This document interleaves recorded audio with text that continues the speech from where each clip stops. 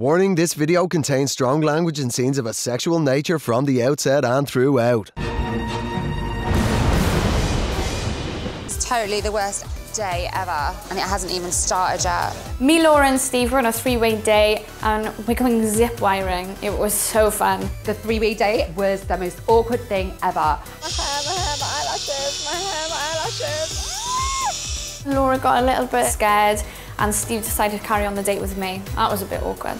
Either want to stay with Megan or you come with me. It's up to you. I'm going to stay and finish the day. Okay, have a good time. He left me. I was crying my eyes out. Like, I hate heights. You don't understand how much I hate heights. And for him to just leave me to spend the rest of the date with his ex-girlfriend. Laura is going to be furious.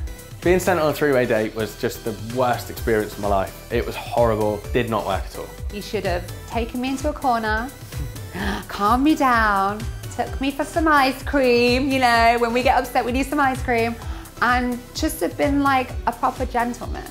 He doesn't even know the meaning of that word. I got left on my own. I was like crying my eyes out and nobody was like that bothered about it. Stephen, mate! I do think that your ex does show what type of person you are, and I'm nothing like Steve. It doesn't look good for me that my ex is an arsehole. I was just annoyed because it's like, hello, you're meant to pay me attention, you're meant to be like, you know, romancing me, and it just wasn't like that. I actually royally fucked up with Laura, to be fair. I didn't actually fix things, it just seemed to blow over.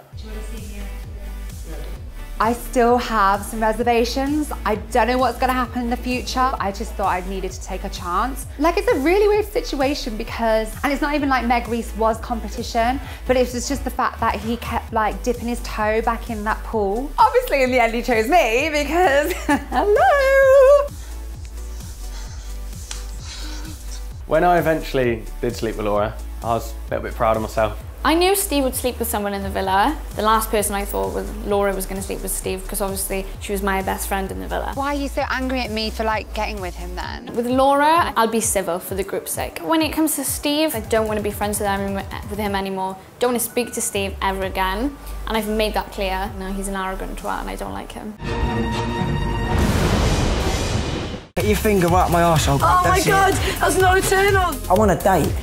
Like, why can't I be flirty? I'm not gonna be bored and sit there like, don't touch me, don't talk to me. Like, I just wanna have fun, and I had loads of fun. My history with Megan, we was good friends, and then we fell out over her ex-boyfriend, and like we had a big argument, and it was sort of left as that, and nothing was said, and I haven't seen her since.